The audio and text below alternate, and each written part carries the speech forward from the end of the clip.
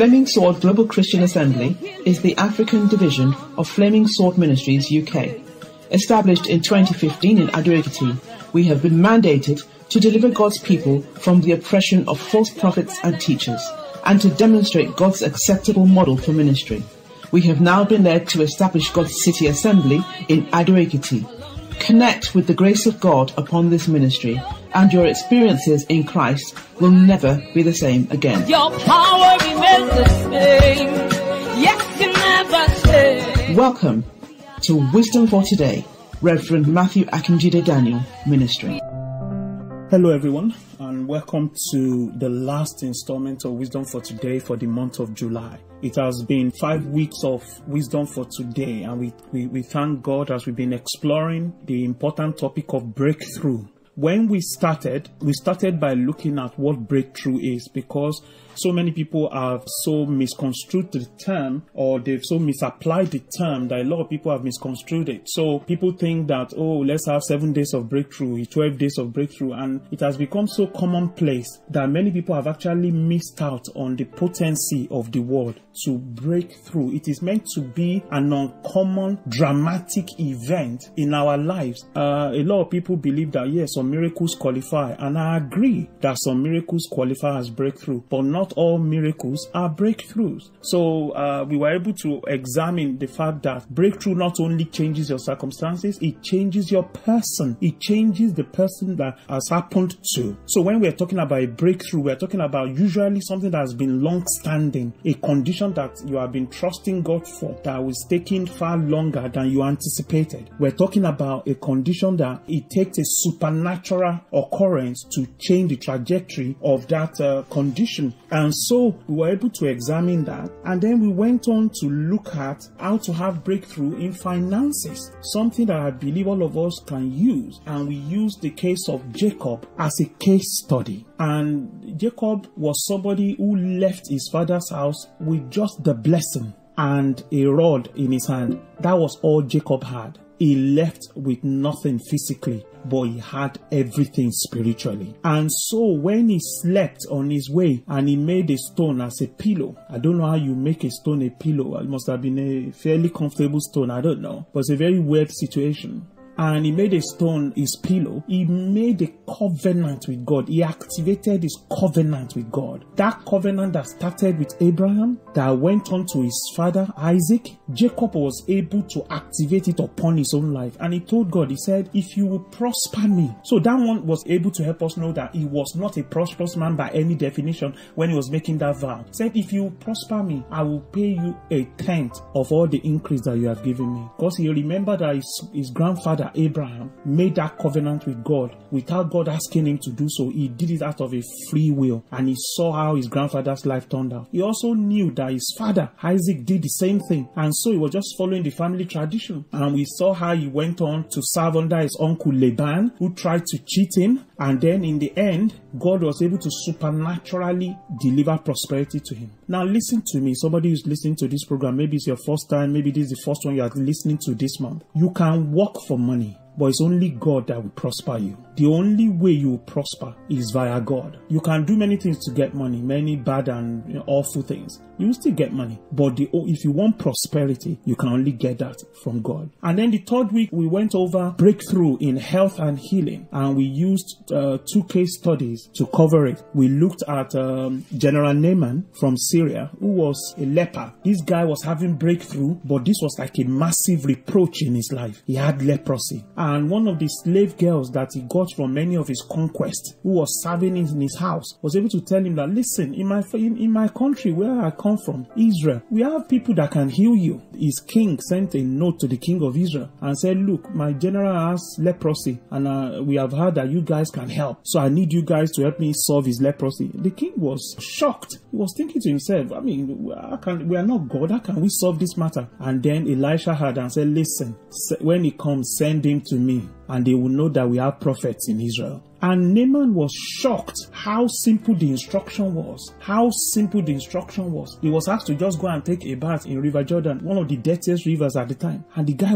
he felt insulted. Me, a whole general from Syria, I've come to meet this man of God. He didn't even come out of his house. Can you see the difference between prophets of the Old Testament and some of our men of God right now? The prophet didn't even come out of his house. He just told the servant, go and tell him to go and bathe in the river. Even when Naaman was trying to give him present, Elisha turned it down. It was his servant, Gehazi, who now went to try and see if he could appropriate it. So anyway, this guy, he was able to get his breakthrough because he dipped in that river 7 times and his skin was like that of a baby. And then we looked at the case study of the 10 lepers. The 10 lepers that came to Jesus, and Jesus healed them and told them to go and show themselves for. And only one came back to say thank you. And the Lord said, no, because you have done this, you are now made whole. Which means there's a difference between made well and being made whole. Whole now means that it's not just blindness that is solved in your life. Your whole situation is now sorted. So we were able to emphasize the importance of thanksgiving. There are so many ungrateful people before God. God gives them one breakthrough. The next problem, they're beginning to abuse God by accusing him of what he hasn't done. They've forgotten all the good things he has done. Anyway, so we were able to look at that and know that yes, you can also experience breakthrough in your healing and your health, because that's what Jesus came down for. That's why he died on the cross, because he sent his word to us and we were healed. He sent his word to us and we were healed. And then we moved on last week to explore the important matter of breakthrough in prayer. Breakthrough in prayer. And this was when we were able to oversee King Jehoshaphat. Like I said, I don't like using common examples because I don't know about you, but for me, they're becoming boring. How many times can you mention Noah to me? I become bored after some time. I'm sure there must be other examples in the Bible. So I'm always trying to look for unusual examples. So King Jehoshaphat was a king that started ruling after his father Asa died.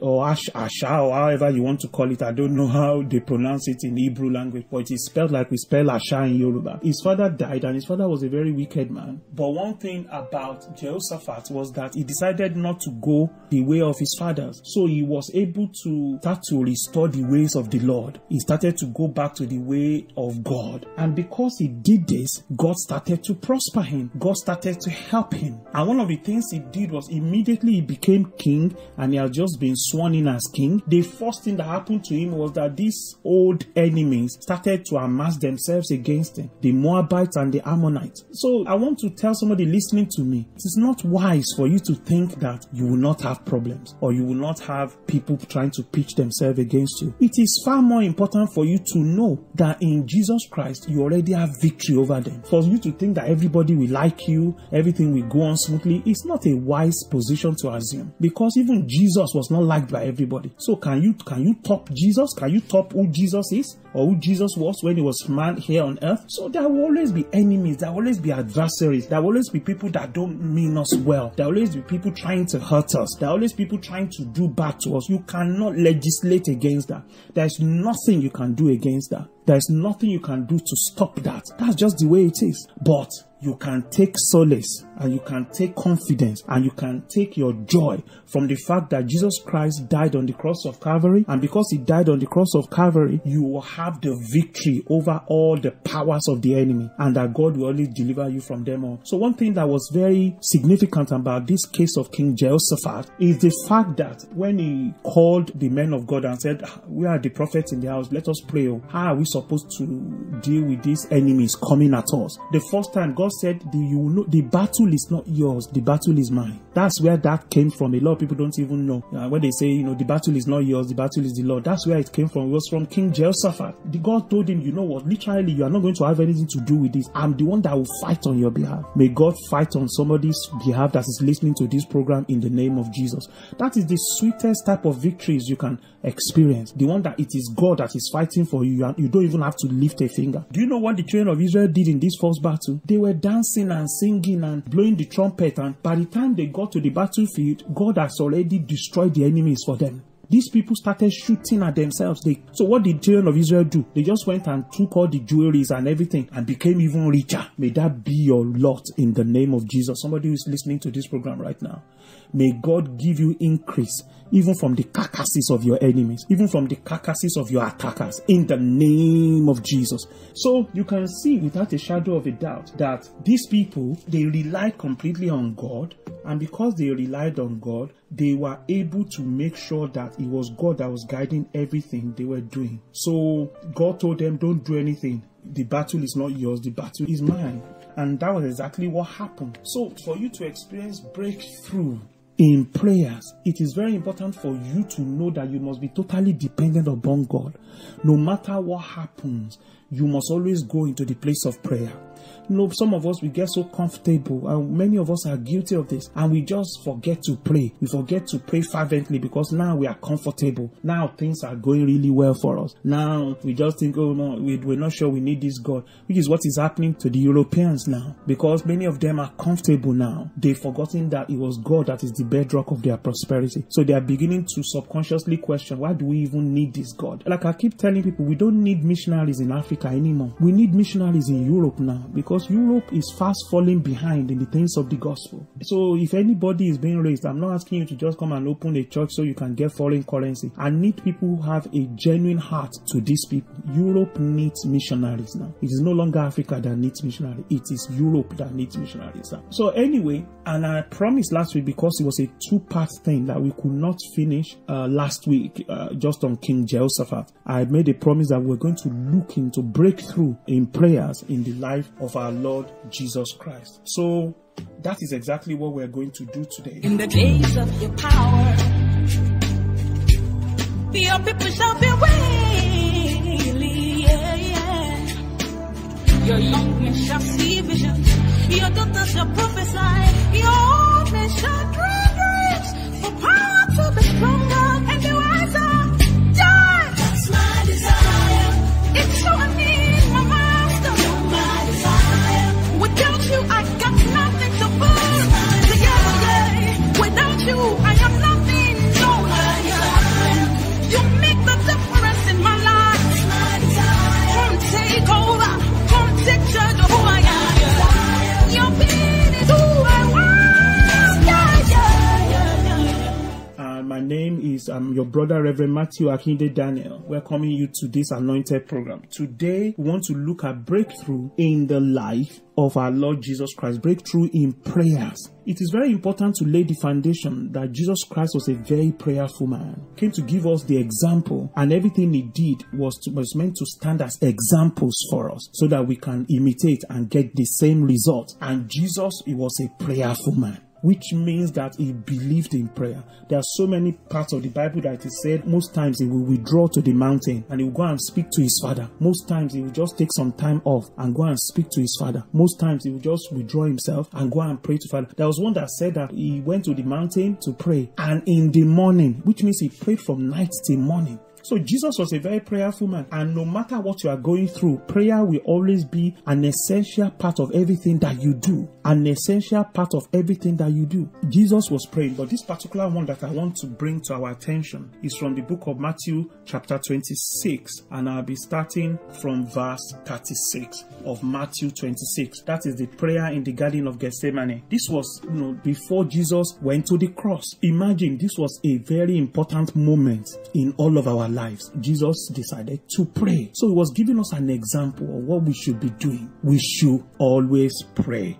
Man should not always faint, but pray. So I start from verse 36. It said, Then Jesus came with them to a place called Gethsemane and said to the disciples, Sit here while I go and pray over there. Verse 37. And he took with him Peter and the two sons of Zebedee, and he began to be sorrowful and deeply distressed. I want people to know that going to the cross was not easy for Jesus. I know that many people think, because Jesus came from heaven, all of it was hunky-dory. He knew he was going to die on the cross, and he just sauntered and went to the cross. That is not true. As of that moment that Jesus was here on earth, he was 100% human being. And so he felt the same way any human being will have felt. Afraid and distressed. I'm so happy that the Bible is so complete. If all these details were not in the Bible, many of us will have made the wrong presumption that, everything was easy for Jesus as he went to the cross. No. Like any human being, he despaired. Jesus despaired. That's why it is told us here in verse 37 of Matthew 26. He took with him Peter and the two sons of Zebedee, and he began to be sorrowful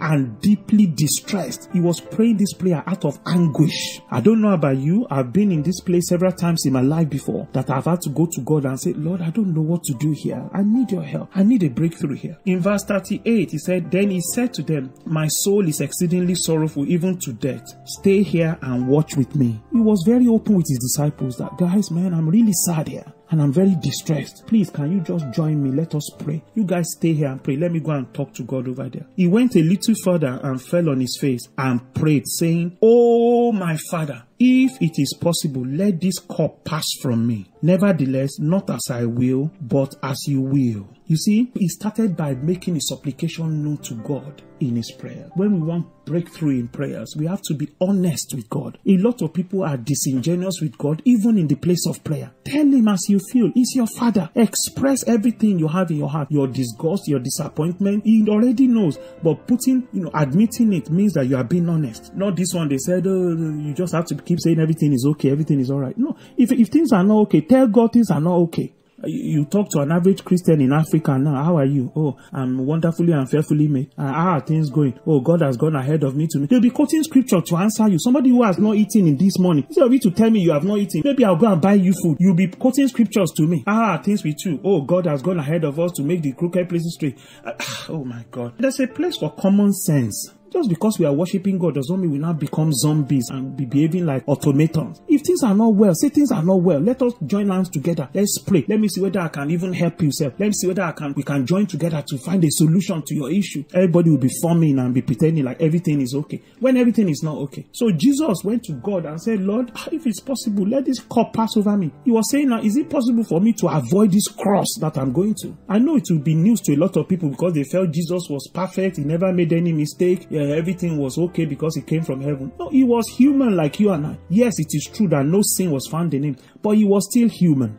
100% human being. So he felt distressed. Who wants to go and die an agonizing death on the cross? For many people that may not know, in those days when people were being crucified, they wore no clothes. So he was crucified naked. Not to talk of the beating, not to talk of puncturing his side with spears. Who wants to die such agonizing death? They won't kill you, or they won't even let the person die. They will now nail them to the cross and allow them to die slowly for hours. Wants to go and die that kind of death? So when he went, he saw that his disciples were sleeping and he was very angry. He said, what's wrong with these people? I'm in this terrible place and you guys are still falling asleep. In verse 42, he said, again a second time, he went away and prayed, saying, oh my Father, if this cup cannot pass away from me unless I drink it, may your will be done. May your will be done. And it was just after that Judas betrayed him and he was arrested, later to be crucified. What was Jesus' breakthrough in prayer there? He recognized the superiority of his Father. He recognized that his Father's decision was final. He recognized that God's decision always comes from a position of love, even when we don't understand it. He understood that he had to still bow down to the will of God, even when he cannot explain it. There are so many people that you want an answer to everything, every single thing. Now look at us now. How many years, thousands of years after, we are still enjoying the obedience of what Jesus did. But by that time, even Jesus, he was not fully 100% with the plan. If you believe that God is superior to you, then you must believe that if you are connected to him via his Son, Jesus Christ, then his decision is the best for you. Even if you may not understand it, whatever you are going through is the best for you. Now, I'm not saying this because, I've come to that position. No, I've been in this position several times that I've had to be in anguish and say, Lord, why is this happening? I've been in that position too. But we must all come to the place of breakthrough where we know that if we are praying according to his will, then he has heard us and he will give the appropriate appropriate answer in His time, and we leave it there. We can't play God. We can't say we're twisting God's arm like He's a human being, and we start to now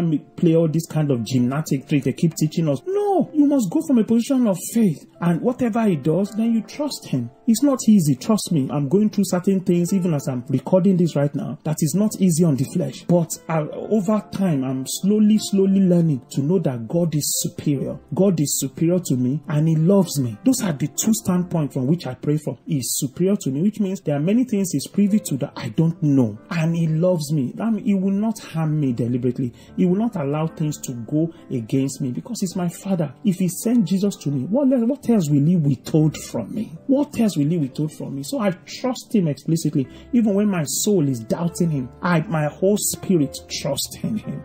Now let us pray, because I know it's our tradition to pray every last Saturday of the month, and I don't want this to be any different. My Lord and my God, I use this opportunity to pray for all those who are listening to this broadcast. They might be in the middle of distress, in the middle of very difficult situation. Under this anointing, as I record this, Father, I pray for each and everyone listening to me under the sound of my voice who can hear this whenever they are hearing it. Father, Lord, I pray that you will go and meet them at the point of their need. I pray for a mighty breakthrough over their circumstances in the name of Jesus. My Lord and my God, I pray that you will do something tangible for those who are listening to this broadcast in the name of Jesus. In the name of Jesus. My Lord and my God, I pray, Father Lord, that even when we don't fully understand what it is that is happening to us, that you will help us, Father Lord, that you will give us the fortitude even to bear with whatever it is we have to go through, just like Jesus did. My Lord and my God, I pray for a massive breakthrough once again for all those listening to this program. I pray, Father Lord, that in areas of their lives that have experienced standstill, Father Lord, let there be a massive breakthrough in the name of Jesus.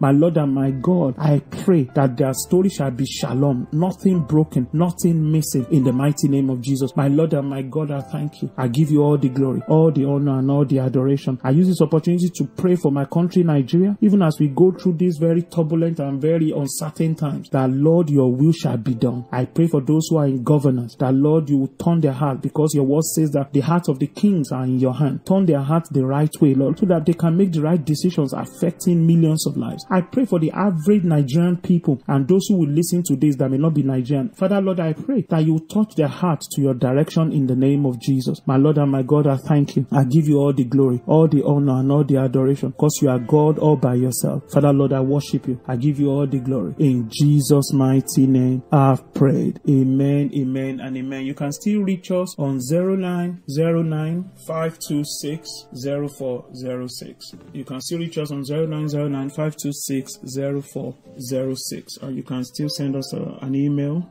at info@flamingswordafrica.org. info@flamingswordafrica. That's also our website where you can still get so much information about us. If you're led to bless us in any manner, shape, or form, then you can still get the details for which you can use to bless us as well, or you can call us to ask for it as well. So, Father Lord, we are grateful. We give you all the glory for this month of July. Even as we transition to the second part of this year, we continue to ask you that you go ahead of us in every way. Let all the glory go to your name. In Jesus' mighty name, we have prayed. Amen. Amen. I just want to thank those who continue to listen. I'm your brother, Reverend Matthew Akinede, saying thank you for listening. And until I come your way next month, where we'll be tackling a whole new set of topics that will be edifying to you and uplifting to you, I want to say thank you for listening, and bye for now. Release your presence, oh God. We long to feel you more. We want to touch who you are. We want to know who you are. Yeah. Oh Lord, yeah. Teach us to love you. Teach us to know your will. Yeah. Oh Lord, I love you more. I want to know the depths and the lengths of your love. Yeah. Oh, we want to know the power. That's my desire. I know you have been blessed by this message. Reverend Matthew is a prophet and an apostle of God. Connect with us in this ministry. Your life will experience a transformation. You can partner with us by giving as you are led by God. To call, text, or WhatsApp us, the number is 0909 526 0406. Again, the number is 0909 526 0406. You can email us on info@flamingswordafrica.org.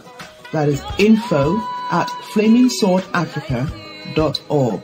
Our website is www.flamingswordafrica.org. Again, that is www.flamingswordafrica.org. God bless you. Powerful God, we long to see you. Release your presence, oh God. We long to feel you. We want to touch you.